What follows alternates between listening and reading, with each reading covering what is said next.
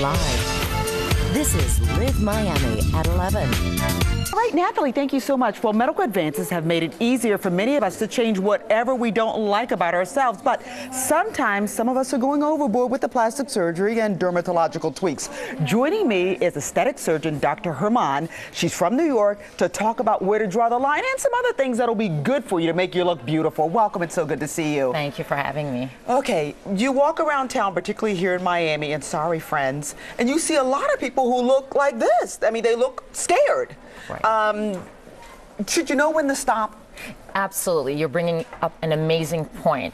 I always say if you keep a few things in mind, you're not going to get into trouble. Okay. If a little is good, a lot is not necessarily better. All righty, I'll remember that. It's good to start early to do things when we need it, but it's not good to start when we don't need things. Ah, gotcha.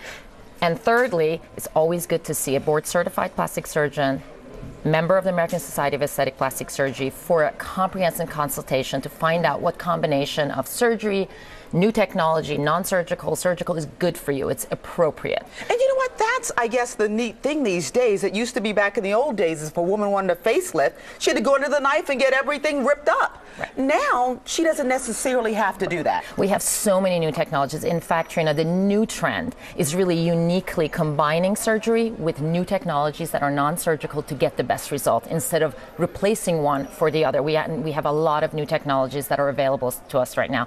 In my practice, for example, the most requested new procedure is the non-surgical eye lift. Oh, really? Which is putting volume, restoring volume around the eyes to make the eyes look lifted without surgery. It's great on its own, and it's great with surgery or after surgery, and it's done very safely using blunt needles.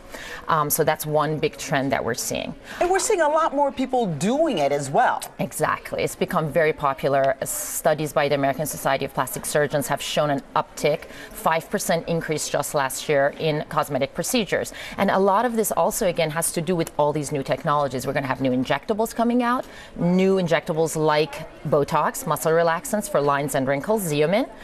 It has less impurities in it. We have new fillers coming out, Belotero, like Restylane and Juvederm, is going to have less blue discoloration, very safe. We have big trends in body tightening, skin tightening, and we have big trends in fat melting. So this is all really exciting. Yeah, because you hear about lasers and just all kinds of stuff. So what I'm hearing is that people have a lot of options. A lot of options. We have radio frequency now. Fractora Firm, Fractora Plus for the face and for the body. Go under the skin, create collagen, firm everything up. Doctor, thank you so much. You're absolutely welcome. You've been a wealth of knowledge. Well, Dr. Hirmand's office is located in New York City. You can visit her website at drhirmand.com. Sherry, over to you.